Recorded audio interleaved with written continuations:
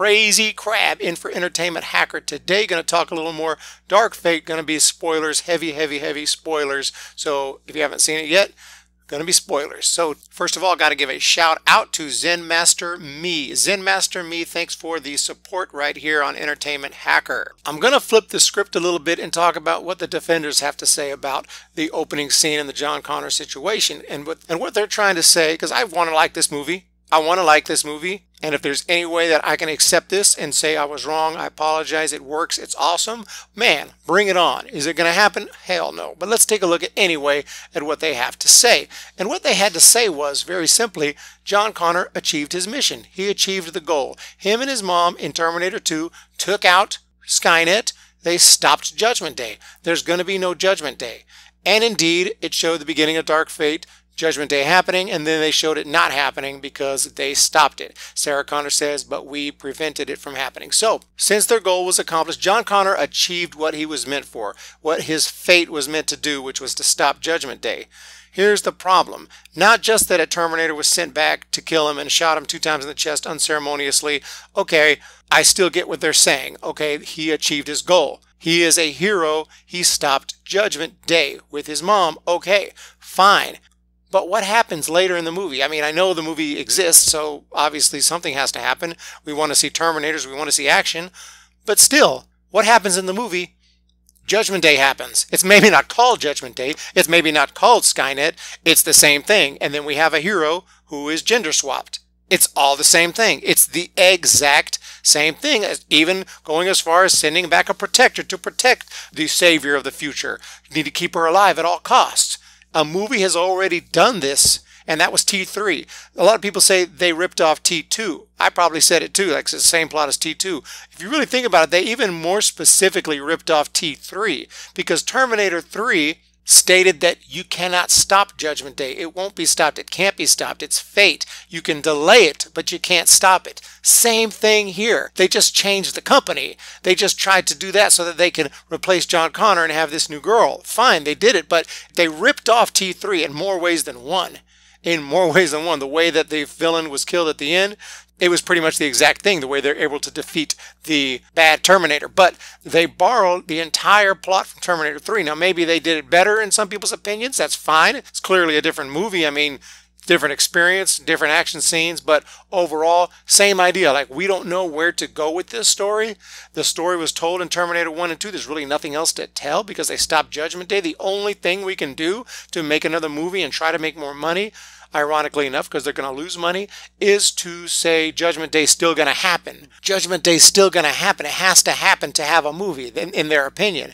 They couldn't come up with something else. Okay, fine.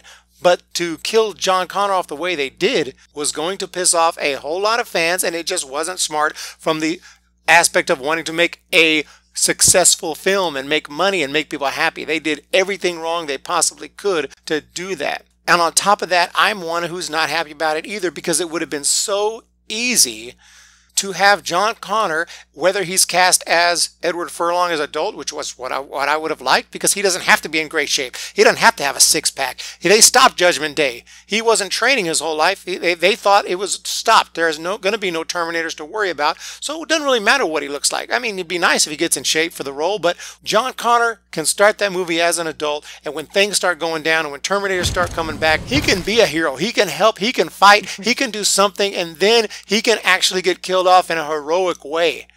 And he lived to adulthood at least. And he gets killed off in a heroic way, and then your story can move forward with Danny Ramos or whoever you want. And then the fans would not have been pissed off. They would have loved it. It would have been like, universally, people would have been like, oh my gosh, that was amazing. That was awesome. Nobody would have been, ew, you killed off John Connor. Maybe there would have been a few, but we're not going to be mad that you killed off a character if you do it right. At least I wouldn't. I don't know. You can kill a character is one thing to move on the story. I understand John Connor's been botched multiple times. Maybe it was time to move on from John Connor, but all they had to do was give him a little bit of a better exit instead of boom, boom, dead in the chest, on the ground, dead, the same kid that we knew. How could they think that was a good idea? And the people that defend it and say he accomplished the mission, he stopped Judgment Day, but Judgment Day happens anyway. Yeah, he stopped it, and then he just get killed off, and then it happens, and the whole thing happens again. I know you say, oh, it's about fate. You know, humans are going to mess up no matter what, and now we're going to have a future war, and we're going to see Danny Ramos, which we're not because they're not going to make any sequels, but they planned to give us more movies with Danny Ramos fighting in the future war. We really never got John Connor except in Salvation, and that everybody accepts was not the best movie. And it's just a shame that the whole Terminator franchise is based around Sarah Connor and John Connor, and we never got the future war movies that did John Connor right that we really wanted to see. And now we're not even going to get the Danny Ramos future war because they blew it with this movie so bad. They absolutely botched this whole movie marketing-wise, going with the SJW. She's going to scare the heck out of misogynists. What is that? Then with the poster, and then you kill John Connor. Like, in a franchise that's already struggling, that's had a hard time coming out with hits in a while. They've been struggling with the franchise, and that was their plan. Absolutely laughable. Absolutely unbelievable. Who are these people running these billion-dollar movie franchises? Star Wars, Terminator. Who are these people? What is wrong with these people? They'd be better off grabbing a couple of random fans off the street. Go to your local Comic-Con. Find a couple people wearing Terminator t-shirts. Y'all want to make a movie? They'd have done a better job. It's absolutely pathetic. But going back to the point of the video, the people that defend that scene, I get what you're saying. I get it that he already accomplished his mission and you can kill him off. But there's two problems. Number one, it happens anyway, so he really didn't accomplish his mission. It just got delayed, which means they ripped off Terminator 3. But more importantly, you couldn't give him a little better exit.